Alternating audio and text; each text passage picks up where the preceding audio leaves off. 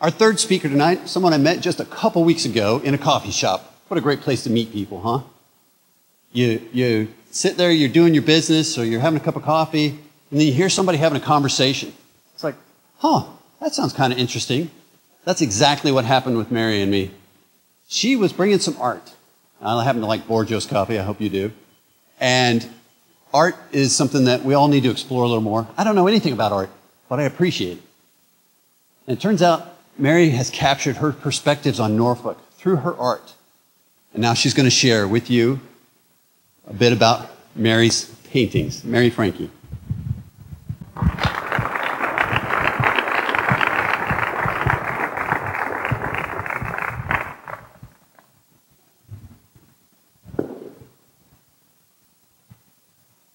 You want to know why this real big bloody axe is hanging out with me here in this theater, here on the shore where the ships once powered by air and cloth and oars moved on split atoms, meet taxis once pulled by horses, now propelled by hydrogen.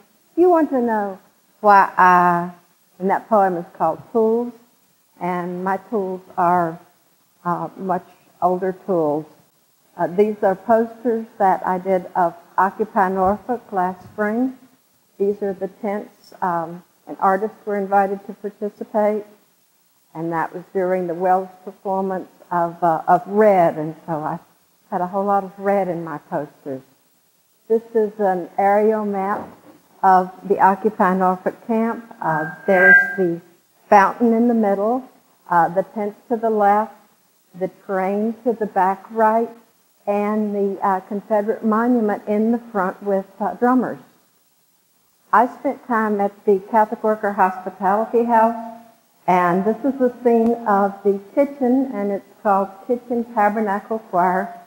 All of the people who needed a place to live cooking. Here's another Catholic worker scene. This is called Card Sharks, and it was an evening of people sitting around the dining room table. And all of those people are people you know from around Norfolk, I hope. Here is dinner at the Catholic Worker Hospitality House, and it's called And No One Was Turned Away. And that turkey was donated by the Food Co-op on 21st Street. This is a thank you card for the turkey. Here is the coffee line behind the Hampton Roads Transit Building on Monticello. And food is served to the homeless 3 times a week, grits and coffee in the morning. This is sort of a love picture to a house.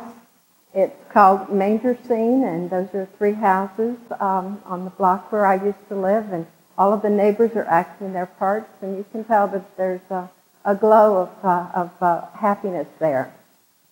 Here is another Bowling Avenue scene. It's called ODU Homecoming Fireworks is seen from Bowling Avenue, and that's Susan Posey and her son. This picture is called Eviction.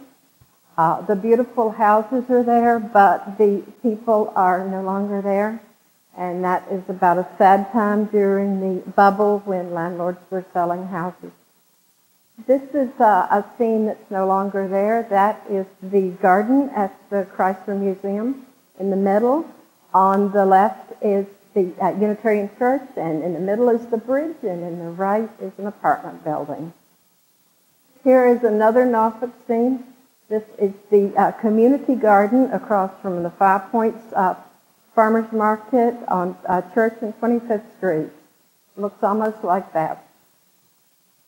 I have a problem with the light, and I have to wear a lot of clothes, and so this is me walking on the beach, and it's called One Hot Beach Bunny. And the yellow should give you a feeling of sunlight. The Special Services Library in Virginia Beach provides services to people who are blind or visually handicapped. This is called, in the Special Services Library, the books are dreaming of the people who would read them. Here is a scene from Elliot's Fairground Coffee House, and young Jewish girls are going to a meeting in the room on the porch, and I call this Black Tulips because of their skirts. This is a floating dinner party at Willoughby, and some of you may remember the merry-go-round. Fort Monroe is there, and there are a lot of people having dinner with liquor bottles floating in the water from Prohibition. So, vision. So pick up a crayon. You do not need a lesson. Let your eyes draw love lines over what you see. Seeing is such a gift.